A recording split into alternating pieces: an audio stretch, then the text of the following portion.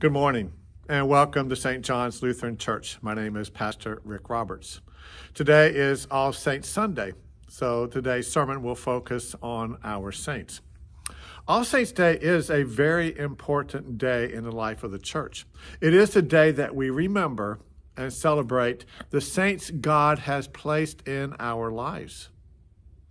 A few weeks ago, while on vacation, Kathy and I were blessed to spend some time with a couple of my cousins when we went to West Virginia on vacation. Cousins that I had not seen in years, maybe 10 years.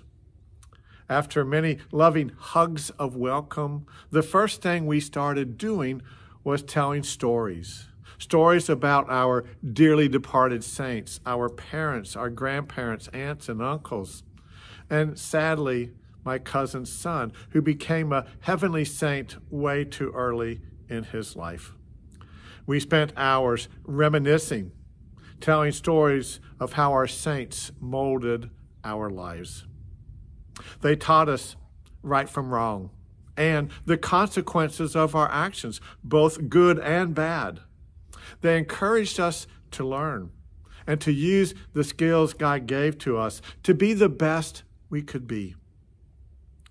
They were always there for us, helping us through the many difficult times in life, especially through the many scars that life burdens us with. They instilled in us the importance of caring for others, welcoming and accepting people not like us, taking food to those in need, and to be courteous, caring, and thoughtful of others. I remember one time especially that my dad, one night while we were coming home from a Little League ball game, stopped the car and got out to help a kid being bullied by other kids. As we reminisced, the most important thing our saints taught us was the importance of family. Through many vacations, many well into the night card games, sing-alongs, and Mama Hill telling us kids kitchen work is for the adults, giving my brother, my sister, and my cousins more time to play together, to give us more time to nurture our relationships with each other, which are as strong today as they were 50, 60 years ago, which helped us through many difficult, scar-filled times in our lives, especially when we had to say our earthly goodbyes to our beloved saints. During most of the rest of this sermon time, I want to lead us in an exercise to think about, remember, and thank God for our dearly departed saints. So, if you want, sit back and relax. If you want to close your eyes for a few moments, do so. And take a deep breath in.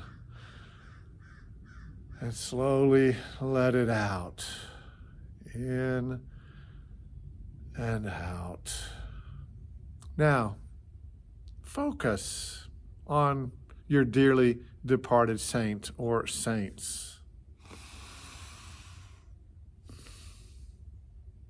Who are they?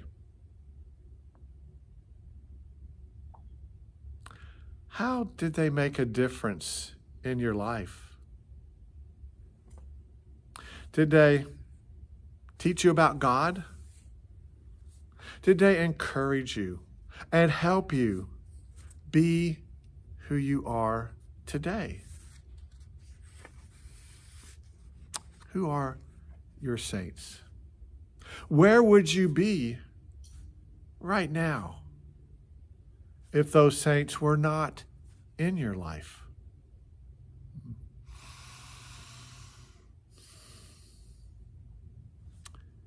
If they were here, what would you say to them?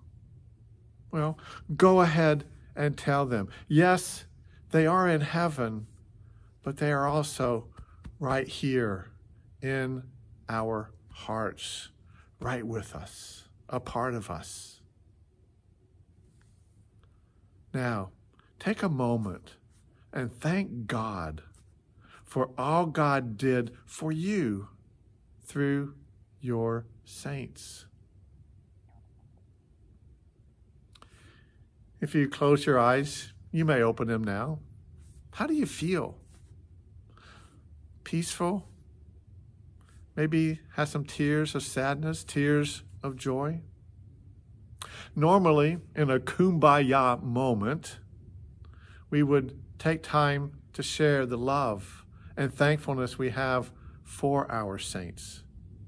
My challenge for us today is to have those kumbaya moments, but a little bit later.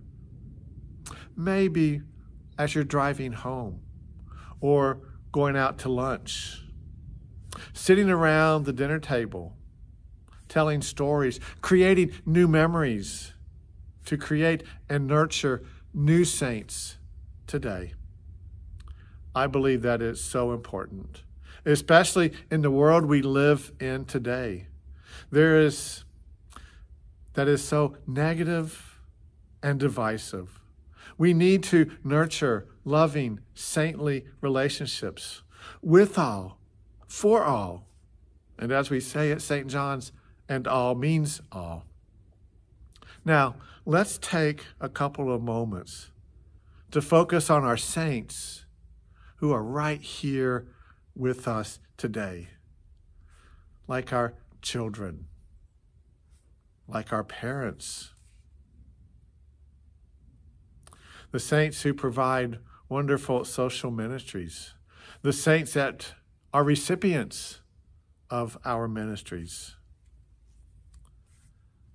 being saints to the clerk or the waitstaff that wait on us today.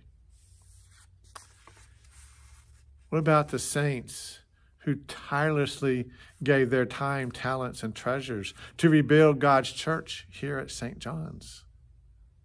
In our world that is so politically, socially, and religiously incorrect, in our world that is so negative, so narrow-minded, and so me-centered, there needs to be saintly voices that say, no matter what the world says to you or about you, for being poor, hungry, and weeping, when the world hates, excludes, and insults you for your faith beliefs, for your lifestyle, or for way too many other divisive and destructive reasons, scarring people sometimes for life. There needs to be saintly voices saying, you are blessed, as Jesus said in today's gospel. As Jesus said and did throughout his life to bring the truth of God's love for all. We hear that voice of blessing every week from our Lord and Savior Jesus Christ in the words, I declare to you the forgiveness of all your sins in the name of the Father and of the Son and of the Holy Spirit. We also hear Jesus' voice in the words, this is my body and this is my blood, given and shed for you for the forgiveness of sin. Do this for the remembrance of me.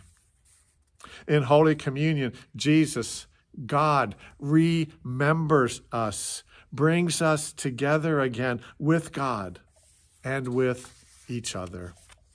In the waters of our baptisms, we were sealed by the Holy Spirit, marked with the cross of Christ, and God's voice proclaimed, you are my beloved child. You are blessed, you are loved, and you are mine forever, just the way I created you to be. Thank you, God. What I remember the most about being with my cousins a few weeks ago was the importance of being brought together, remembered with my family. Our dearly departed saints were God's hands and voices of love, which nurtured and grew our family to be one with each other. Again, thank you, God. Through Jesus' baptismal life, death, resurrection, and ascension, God remembered and made the world one with God, giving the world the gift of being in God's family forever. Once again, Thank you, God.